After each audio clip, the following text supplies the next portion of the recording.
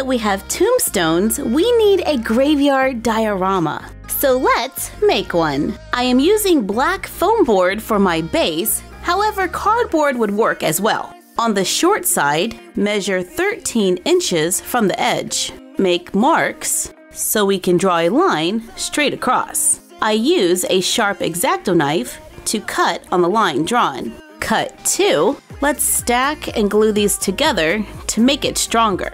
Take scraps of foam board or cardboard and use a ruler to draw long strips. This is 1.25 inches wide and 12 inches long. Cut on the lines drawn to make a long rectangle.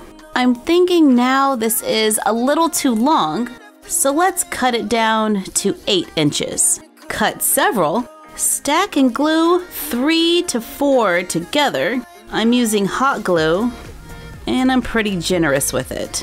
We're gonna paint these later, so we need them to not curl, and the hot glue should stop that from happening. That feels pretty solid. Repeat to make more. I have 6 total. Cut small rectangles of foam board, glue them to the top and bottom to make a column. Take school glue and tissue paper, add a little glue, use a brush to spread it out. Tear off pieces of tissue paper, place them into the glue, and then brush them down. Go over the sides to cover all of the raw edges. We have gone paper mache crazy lately, but it just works so well. After it's been covered, allow it to dry. While waiting, let's plan out our gate. Trace around leftover foam board that is the same shape as the columns to mark where each one will go. I have about 4.25 inches between each pillar. Take bamboo skewers and wooden coffee stirrers. Cut the bamboo skewers to the height of each column. For me, that's about 8.5. I'm using floral wire cutters to cut the skewers. I cut 8. Take 2 coffee stirrers, make a mark for a 4.25 inch segment. Divide the space in between evenly. I'm going about every 1/2 inch, giving me a guide where to glue my bamboo skewers. And I guess we're only going to need 7 and not 8. Make the same marks at the same spots on the other coffee stirrers. Place them 6 inches apart. Skip the first set of lines, then glue the bamboo skewer on the marks. Continue gluing every 1/2 inch.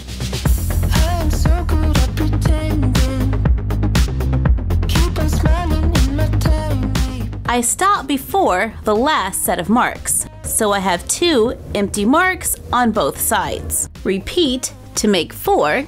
Get black acrylic paint and paint each one. I start with a thin coat, allow it to dry, then do a second coat. Now that these are painted, let's check on the columns. They're dry.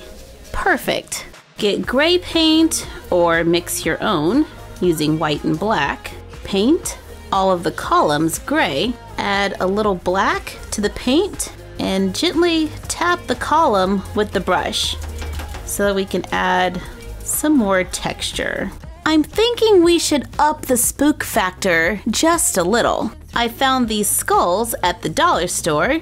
I glue them on top of the columns, then paint over them with the acrylic paint to match the rest of the column. Use black paint to add a few lines so it looks like we have a few cracks here and there, then allow it to dry. Let's go back to our base. I picked up a fluffy green material at the fabric store, cut a piece to cover the foam board.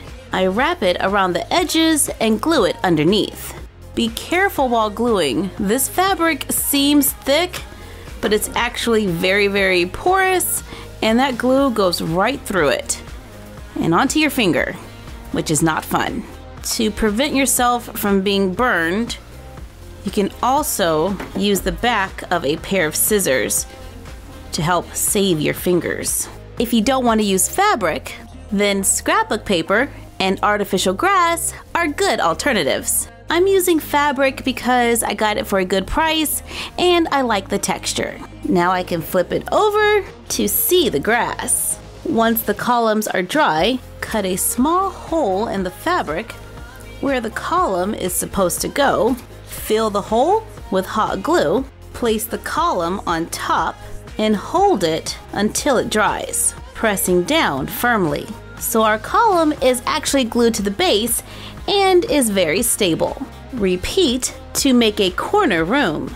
Our bamboo skewers are now dry. Place it behind 2 of the columns. Mark where to trim, cut on the line drawn, then glue it between the 2 columns to make a fence. I left my points facing up. However, if that makes you nervous, you can always turn it upside down and face them down. I left an opening on the longest wall for an entrance. We finished everything on both sides so we can look at it from different angles. Add the tombstones we made in a previous video and our haunted tree to complete our graveyard diorama. If we want to make it even spookier, we can add a few skeletons from the skeleton garland we found at the dollar store. Make one of the hands stand inside the fluff so it looks like someone's trying to get out.